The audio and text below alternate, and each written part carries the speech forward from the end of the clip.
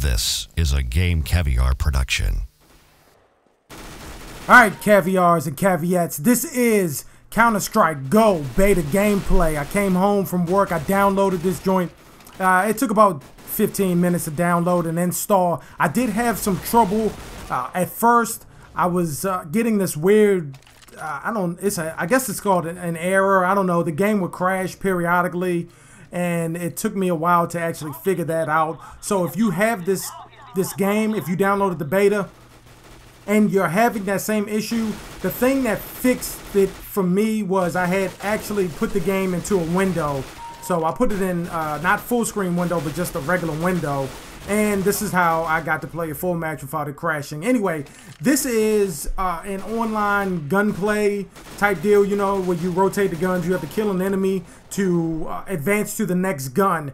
One of the things that I like about this game mode is that it is extremely fast-paced. It is fun. It is just my heart was pounding the whole time because you're trying to progress through each weapon and actually win the match. I didn't do too bad in this match. Actually, I did fairly well, and it's something that I'm proud of because this is the first time I've ever played a Counter-Strike game. I know I'm late to the party on Counter-Strike, but I'm here now, and I'm really liking this game. Now, you will notice in this match there are some bots that are added into the game. Now, this particular match has bots in it, and it has some real people on the other team. The bots play very well. It's almost like playing against another human. So it's not like they put bots in the game and the bots are like completely stupid or anything. Now, you can play offline with bots just to get acclimated to the game and get used to the controls and everything. You can even set the difficulty of the bots, and you can play throughout the various game modes that they have. And it's really cool. It's a good way for you to get used to the game and how it functions and how you are going to act and react to certain situations in the game. That's what I used when I was going through my problems with the game crashing and actually trying to get the game to work. Now, they have an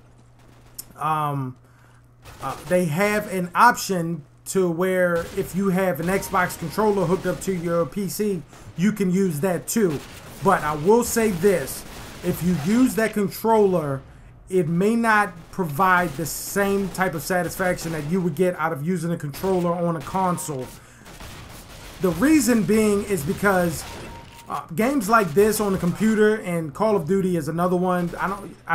Honestly, I don't think you can use a controller with Call of Duty. You have to use some sort of mod. But when people use a mouse and the keyboard, or I have a gamepad, it gives them a better range of motion, and it gives them quicker abilities to turn around and shoot. Whereas if you're using that controller, you won't have the same precise motion as you would with a mouse and a gamepad or a keyboard. I will say that I did not get a chance to use the Xbox controller. I opened up the command console and put in the command that was given on the Steam forum for Counter-Strike, but it didn't work. I don't know whether that's a bug with this beta. Hopefully they'll get it fixed throughout the, before the game gets released fully. The game comes out later on this month. You can buy it for Steam. It's also on Xbox and PS3. I'll probably end up getting it on either Xbox or PS3. I don't know which one yet. So keep in mind that I will be doing, this will be added into the rotation of video games, and you will be seeing a lot of this game, especially this game mode. I'm not a big fan of the other game modes, probably because I've never played Counter-Strike, so I'm really not used to them, but I will toy around with them. If you have Counter-Strike, the beta, or if you plan on getting this game, let me know exactly if you're going to get it. And if you are going to get it, what console are you getting it from? Are you getting it on the Xbox, PS3, or on PC? And we'll get together and we can play. This game is really fast-paced. If I do an open lobby with subscribers, this will probably be the game type that I will use because I like this one the best, and it's really quick. You can get a lot of good gameplay in, and you can have a lot of fun doing this. This is a great game mode.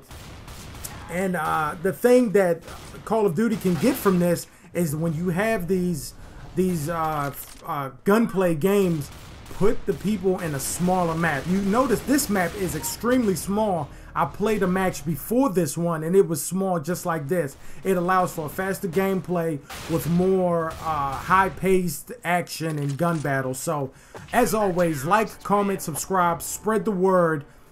Please tell your friends about this video. Let them see it, and then let me know what you think. I'm not having it in the Game Caviar studio, and I'm out.